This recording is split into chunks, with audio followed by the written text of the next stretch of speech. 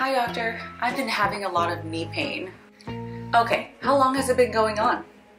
It's been going on for a few months now, but I feel like it's been getting worse over the last few weeks.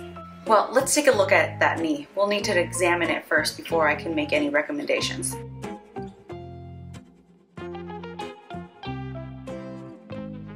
Your knee looks normal, but it is swollen. Is it though, or is that just your knee? So it says here that your BMI is above 30, and you know, anything above 30 we consider as obesity. Any extra pound on your body is actually 10 extra pounds on your joints. So with a little bit of weight loss, I suspect that you will have much less pain. Okay, good luck. Follow up with me in a few weeks if you're not improved. I'm never going back there. Hi everyone, I'm Dr. Jenny Lay. I'm a family medicine physician and a mom of two. And have you guys ever felt like you went to the doctor and they were just not listening to you and they were just blaming everything on your weight? Well, today I'm going to talk to you about some of the strategies that you can use to help your doctor listen and to actually hear your complaints. And secondly, I want to talk to the doctors in training, and the medical students, how we can be better communicators and educators to our patients. And so if you guys are interested, then keep on watching.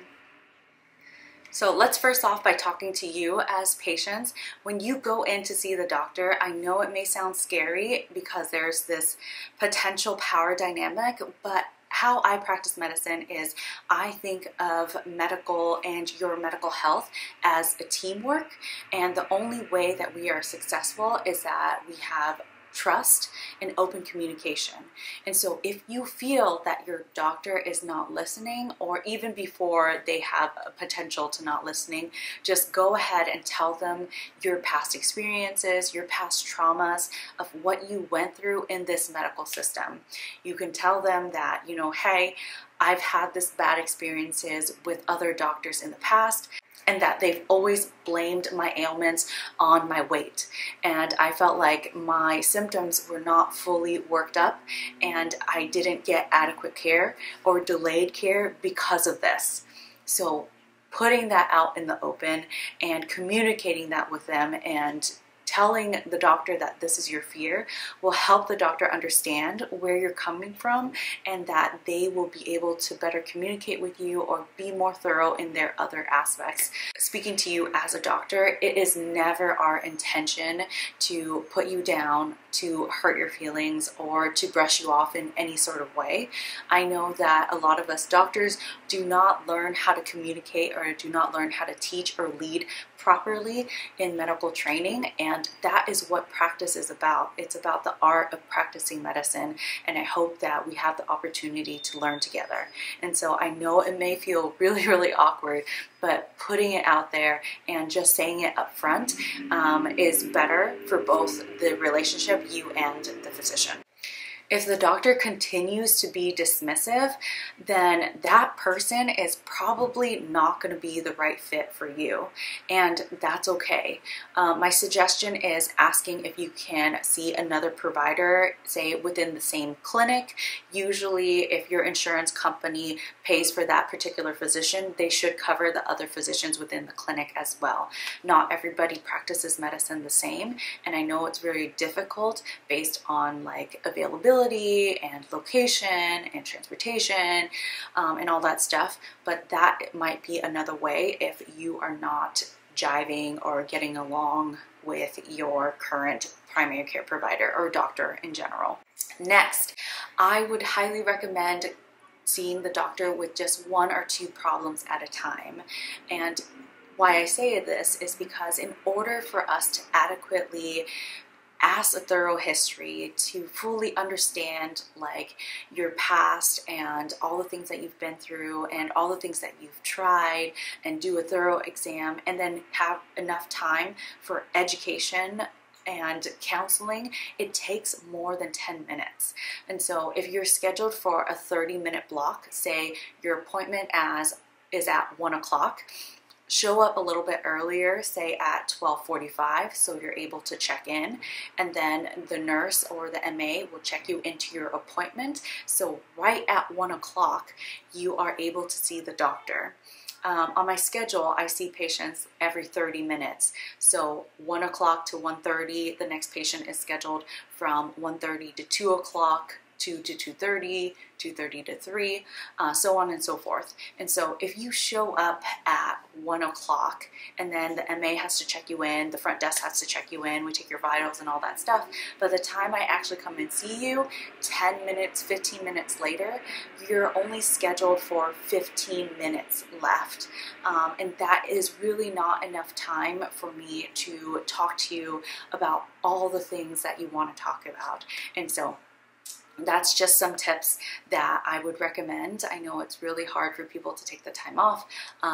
Doctors now are also doing virtual visits, so always ask if that is available to you if you feel more comfortable with that. Now I want to talk to all the providers, the doctors, the NPs, PAs, the med students, the residents, and everyone in between who is taking care of patients. I want to talk to you directly on how you can improve patient care and patient outcomes. And the first thing is understanding and acknowledging our own implicit bias. For those of you who don't know what implicit bias is our own subconscious, not intentional, subconscious biases that affect our decisions day to day. And so if you haven't already, I highly recommend taking the Harvard Implicit Bias Test. It shows you some of your own biases and gives you further understanding of how you view the world. There was also a study performed amongst oncologists who were determining implicit bias and how that had affected patient outcomes. And they found that those oncologists who were biased against a certain group of people, those group of people tend to have worse patient outcomes due to the fact that they did not follow through with the recommendations, or they just did not trust the doctor to follow through with those recommendations. There was delay of care. And so it's really important for us to be able to communicate with patients what we are actually thinking, why we are coming up with a certain diagnosis, in order for them to follow through with these plans. There was another survey that showed the birth control option that patients more likely will stick to is the one that they personally choose. And so we as doctors are not here to make decisions for patients. We are here to just give the most up-to-date evidence-based medicine that is available, and they then make the decisions for themselves and what's best for their own bodies and their own families. So if you haven't already, I will link a video that I talked about implicit bias, and then I will also link the Harvard Implicit Bias Test so that you can check that out on your own. So I'd love to hear from you guys, both patients and providers.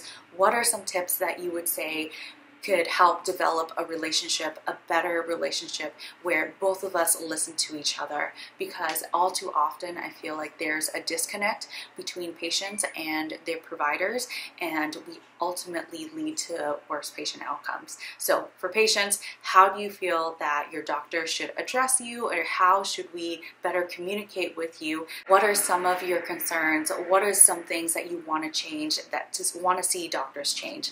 And then at the same time, as providers, what are some tips that help you become better communicators? So if you made it this far, please give this video a thumbs up so it helps us with the YouTube algorithm.